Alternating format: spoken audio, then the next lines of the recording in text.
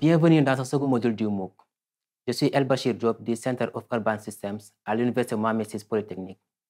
Mes travaux portent sur la mobilité, notamment sur la transformation digitale sur la mobilité urbaine en Afrique. Dans le module précédent, nous avons découvert les notions de données urbaines et données urbaines massives.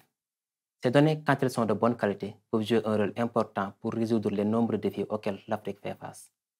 Cependant, l'accès aux données de qualité pose toujours un défi majeur sur le continent. Ce problème d'accès se manifeste sous deux formes. D'une part, l'Afrique manque souvent les ressources nécessaires pour entreprendre les initiatives de collecte de données, ce qui se traduit par la rareté des données fiables et mises à jour. D'autre part, même quand ces données existent, elles sont souvent détenues par les autorités ou des entreprises privées, rendant leur accès difficile, voire impossible. Conscient de ces difficultés, nous introduisons dans ce module le crowdsourcing comme solution de collecte de données accessible pour des zones à ressources limitées telles que l'Afrique.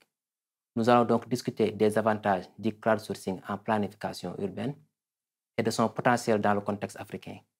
Nous allons aussi découvrir les méthodes de crowdsourcing et discuter les défis qui pourraient affecter son implémentation en Afrique.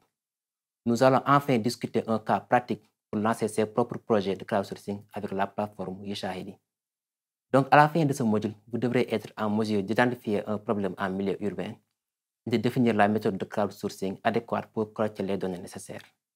Vous devriez aussi être en mesure de lancer vos propres projets de crowdsourcing. Donc, sans plus tarder, je vous donne rendez-vous dans la prochaine vidéo d'introduction au crowdsourcing.